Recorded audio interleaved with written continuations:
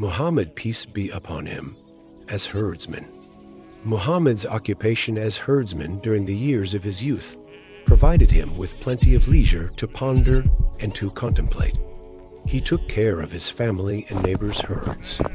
Later, he used to recall these early days with joy and say proudly that God sent no prophet who is not a herdsman. Moses was a herdsman. David was also a herdsman. I too was commissioned to prophethood while I grazed my family's cattle at a giant. The intelligent, sensitive herdsman would surely find in the vastness of the atmosphere during the day and in the brilliance of the stars during the night fair enticement to thinking and contemplation.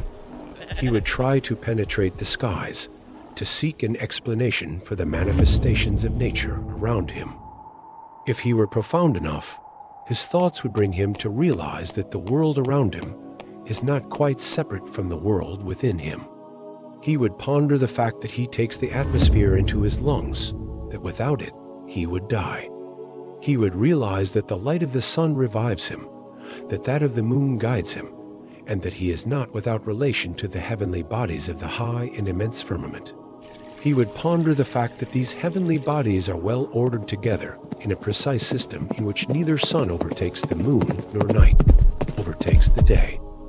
If the security of this herd of animals demanded his complete and constant attention, if it were to be safeguarded against attack by the wolf and loss in the desert dunes, what supreme attention and what perseverance were needed to guard the order of the universe in all its detail. Such speculative thought can indeed divert man from preoccupation with worldly cares and passions. It can pull him beyond their apparent persuasiveness and appeal.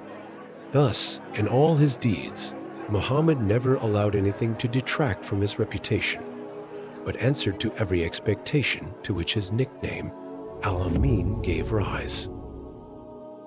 Further evidence to this effect may be found in the reports Muhammad made about this early period of his life.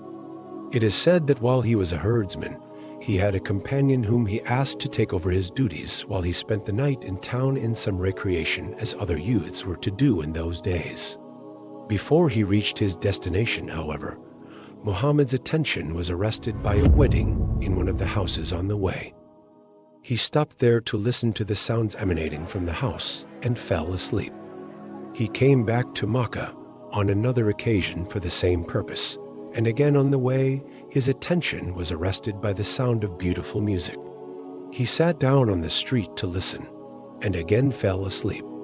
The temptations of Makkah had no power over the disciplined soul of Muhammad, whose prime concern was contemplation. This is not surprising. Far lesser men than Muhammad have also overcome these temptations. He led a life far removed from vice and immorality, and found his pleasures in immersing himself in thought and contemplation.